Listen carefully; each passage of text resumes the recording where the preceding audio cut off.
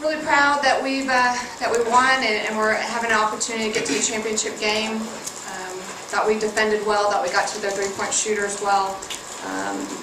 You know, and just gotta keep it going. Proud to live another day. Questions for the student athletes, and please identify yourself. Aaron Viner, Western Courier. Ashley, you had a really good job getting a lot of rebounds in this game. What made you so successful?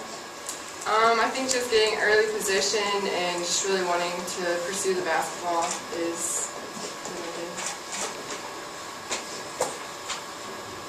Top it off with Dunn Boys. Kim, you saw when Western did the Oral Roberts get to the big lead, then they were able to hold them off. Did you guys feel like it was important to establish an early lead to kind of try to take any momentum that they might have going away into the game? Yes. We know that Western plays hard for 40 minutes, so having a lead doesn't mean that we're going to win the game. So we were just trying to not only keep the lead, but build on the lead and just use that momentum to get us to the win. Abby Wanger with ESPN. I know you guys are still decompressing from this game, but your first couple matches against South Dakota State, what do you take away from those coming in tomorrow? Just we have to go in there and play hard and not have any empty possessions and just play together as a team and have each other's backs. Kim, you want to say that too? Yes, and rebound. Okay. And everything.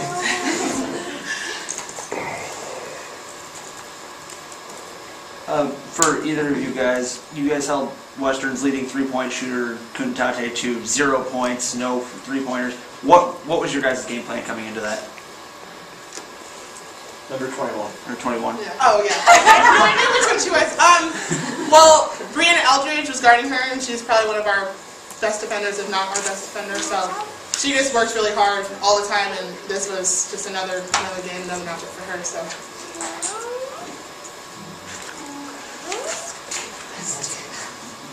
Other questions for the student athletes?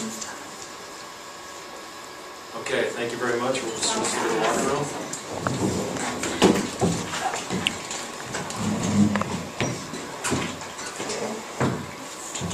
We can go ahead and continue with questions for Coach Whitaker.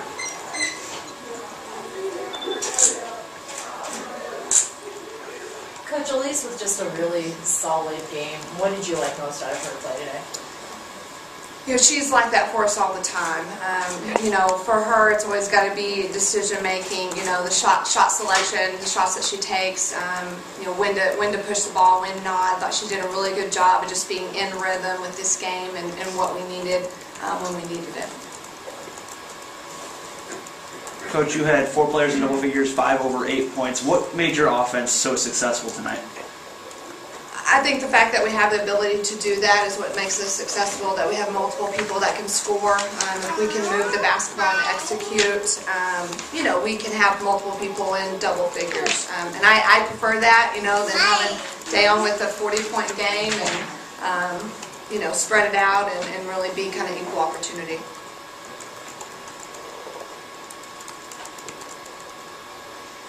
Anything else for Coach? What will be keys for you that you'll look at going into tomorrow?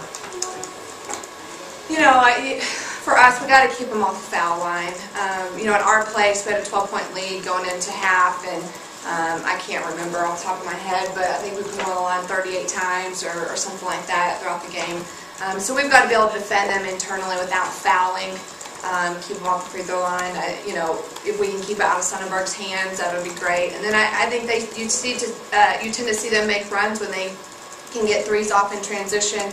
You know, today Joe Young hit 3 in a row. I mean, you just can't let that happen. So they're tough to guard because they have good inside and outside game. They move the basketball well. They seal inside as well as anyone I've seen.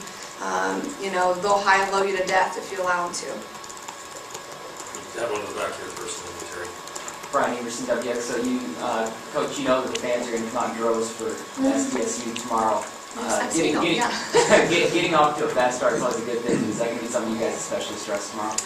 Yeah, I mean, we're just going to have to really do our best to cut their runs. I mean, and not let their momentum continue to go and their fans just get in an uproar and just you know, a lot of people out there that are Jackrabbit fans in this area, and you know, we're just going to have to be solid and you know, counter runs. I think that's going to be important.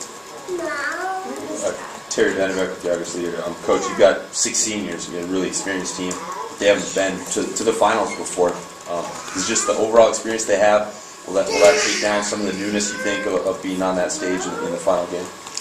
I mean, you can't trade anything for experience, and you know, I think that's why you've seen us have success this year, and you know, they're going to be important to be level-headed and not try to play emotionally, but you know, that's why we're, you know, have a winning season and 20-plus wins, is because we have experience, we've been running the same offense, we have a lot of returners this year, and we have to continue to lean on that. Question right here. Matt Pocket, WXOU Radio. Coach, you guys shot over 11 3 in the second half. Did you like the shot Oh, wow, selection? I didn't realize that. Thanks for bringing that to my attention. Did you like the shot selection at least? You know, I did. I thought Kim took a couple quick ones and we didn't need it. But I thought for the most part we were open. We had a lot of penetrate and kick. And those are good shots for us. So, you know, they didn't go, obviously, but I thought actually in the first half I was more disappointed in our shot selection. I thought the pressure kind of let us get out of whack, and we'd go try to create one-on-one instead of running and executing. We've got time for one more question. Back here. There we go. Dylan Scott with KSFY. Coach, your team has had a phenomenal run so far in this tournament, but one thing about SDSU, they haven't lost in it before. They're 11-0. Just as a coach to your players, you know, what do you say to them before a game like this? Because I'm sure, like you said, the emotions will be high, but, you know, this will be a great game and a big game coming up.